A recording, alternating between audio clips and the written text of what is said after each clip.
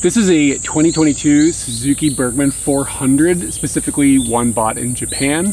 And I want to talk about the saddlebags I ended up getting for it. And they are soft bags because I cannot find anybody that has figured out how to mount a rack on the back to put hard cases on. And I guess in the end, I don't really mind all that much having soft bags because it makes them easier to take on and off. And that's what I'm going to show you how that works and how they fit onto a Burgman. I believe this will be pretty applicable to any of the 400cc Burgmans from 2017 until 2023 so far. I don't think they've changed the body style, but basically what had happened is that before, I believe, 2017, I don't know the exact years, but I think that's right. Check your bike before you buy anything based on anything I say. The rack for your foot, the floorboards, they went all the way back, and that gave you a place to bolt in the racks. But since they've changed the way that this is formed and given the passengers some flip out foot pegs, it has made it very difficult for anybody on the back of the bike where you would put a rack for a hard case to attach it to anything. So I just think maybe it might be physically impossible without like putting holes into the bike or something. I don't know, but nobody's making racks for these things. And I contacted a bunch of manufacturers and they said they don't have any plans to. So we're stuck with having these guys. I did put a hard case up on the back for like a helmet case type thing on the back, and that was awesome. I got all the instructions on how to do that off of Mitch's scooter stuff on YouTube. His video is like Oscar worthy, it's amazing. So that got sorted pretty easy, and that gives you a lot of extra space. Of course you have a lot of space down here, but for touring I wanted to have even more space on the sides. First up, I'll just show you what the bags look like. So they are essentially identical, and there is one for each side, of course. And they're connected with these straps, and I'll show you how the straps all work together on the actual bike in a second. They've got like little cup holder things here that go towards the front of the bike, so you could have like drinks in here if you wanted to. And they also have an expandable wall, so you can unzip this all the way around. This comes out a pretty significant margin.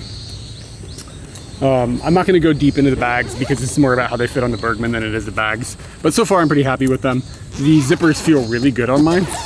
Like it just really smooth and easy to open. The build quality seems fine. I've only used them on one long trip, so I can't be like super reviewy about how they are, but they function and they fit on the Burgman, which is to me the most important part. So basically the way that this works is you open up the trunk on the bike, and then you take your bags and you put one on each side. What I have been doing is taking this middle strap. There are 3 straps, 2 are Velcro and one is just like one of these plastic buckle things. And I've been taking this and dropping it down on the front side of this handbar. And then the second Velcro Velcro strap back here on the back, I have just been taking that and running it through the underside on both sides. What this does is it puts one strap on one side and one strap on the other so that the bags can't move forward and back. It keeps them in place really good. Pulling this pretty tight because you want to keep the bag off of the exhaust on the back. And then the other Velcro strap, again, just kind of pretty tight. And once they're on, you got to give it a little extra oof, and then they're on. They're good. That's the whole process of putting them on. And to me, they seem to fit pretty good. The main concern that I had was that there was enough space between the muffler and the right side bag. And because this is a guard, and the actual heat from the muffler isn't actually coming from down there, that gives you like pretty good space. Even when this is full, it leans down a little bit like that, but it's really not too bad. They've also given you a bungee cord, and I'm not a big fan of this because it's metal and I feel like that's really gonna just end up scratching things up in the long run. But what I've done is I've run it through these little hooks that they've put on the bag. I'm not sure if this is the proper way of doing this. And then I'm putting it up through here like this. in doing that. So you've got now 4 connection places, and it also kind of holds up the back end a little bit. But you have to be careful because the more you lift the back end, the more it can kind of push the front end down, and then that could end up leaning on the muffler. But I mean, these things are rock solid. There's no way this is gonna come off. This is what it looks like with a passenger on the back of the bike. If the passenger was 6'7", obviously I have no trouble. If you had really small legs, maybe like a child or something sitting on the back might have problem getting their legs down to the foot pegs, but there's quite a bit of room the way that everything is set up on the bike, even with the bags hanging here. So I wouldn't consider it a big concern.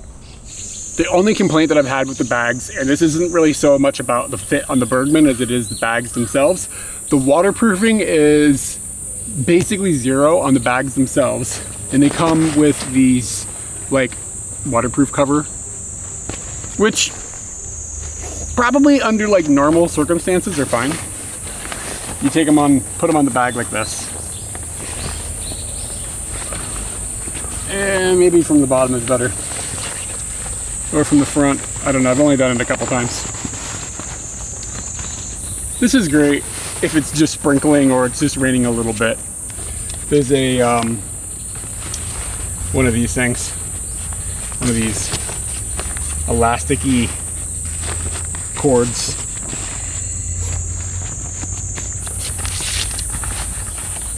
So they're kind of covered. The problem that you're gonna have, and ask me how I know, if rain can come in this direction, the bags can fill with water, and then this whole thing just becomes a bucket. And then everything inside just soaks up all of anything that's got wet. So if you're gonna be in anything that's gonna be like a substantial downpour at all, you have to waterproof everything inside the bags or it'll get wet, trust me.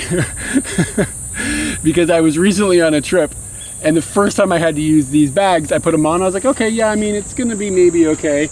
And the rain that came through was like typhoon level horrendousness. So this is happening now. It's insane. There is a ton of lightning, a ton of thunder, and I mean, obviously I can't drive in that. It's like legitimately insanely breezy. So anyway, I'm gonna wait this out. Everything in the bags ended up sitting in this much water, just because this thing will fill with water and it won't drain out the bottom of it. So the design, I mean, like, what do you do aside from build the actual casing out of waterproof material, and then you have extra weight, and like, I get why it's like this, but you can't rely on these bags to be waterproof. So don't put anything in there that is going to get hurt if it's wet, unless it is also then waterproofed somehow inside of another bag. So for a quick fix, I bought a bunch of like really big Ziploc bags and I carry them on my bike now. So if I do run into a situation like that, I can like throw in anything that's like, you know, worrisome and hope the Ziploc bags kind of hold some of the moisture out. But I would say that if you're gonna ride in the rain a lot, this is not a good solution, to be like, just to be blunt. Or you can just put your expensive stuff, you know, stuff that can't get wet, underneath the trunk or in a top box that actually has a seal on it or something. And then just throw clothes in here. If they get wet, it's a bummer, but it's not the end of the world. And I'll show you how I take the bags off and how simple it does become. So open the glove box, take off the bungee cords carefully so you don't scratch anything. Same on the other side, bungee cords, no scratchy. And the thing that is cool, just because of the way everything is lined up in here, all you really need to do is pull off the back strap and get it out of both sides. And now both the bags will just slide forward and come off. The one final thing that I had been curious about when I was buying these bags is if they would cause any damage to the side of the bike, in the sense of the material that rubs against them. It doesn't seem like it is specifically treated material or anything, but it is also not something that seems like it's going to be causing any rubbage or any discoloration or scratches or anything. I don't see anything on the side of the bike, and I've put a couple 100 miles on it with them, so I would hope that if they were going to destroy something, I would know by now. But on the other hand, I would hope that they wouldn't destroy anything at all. But so far, it seems like it's okay. And the only thing that I really have any concern about is that metal on the bungee cord, but the bungee cord comes out very simply, so you could easily replace it with some plastic tipped one or something like that.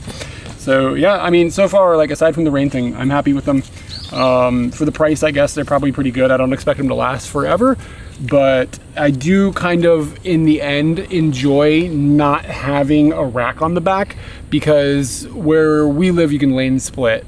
And if you start building out width on the bike, then that's like less and less you can lane split. I find that with these bags on, not expanded, it doesn't really expand out the muffler side of the bike at all, because they're about the same width as the muffler on the bike. But on this side, the bag can come out a little bit further than your front mirror. So if you do lane split and you have the bags on, especially if they're expanded, you really got to be cognizant of the width of the back end of this bike, because she's already got kind of a thick ass. So it's just like a little thicker. This is, to me, a pretty good solution, because you can take them off. They're not permanently there, and it only takes a couple minutes. It's not that big of a deal.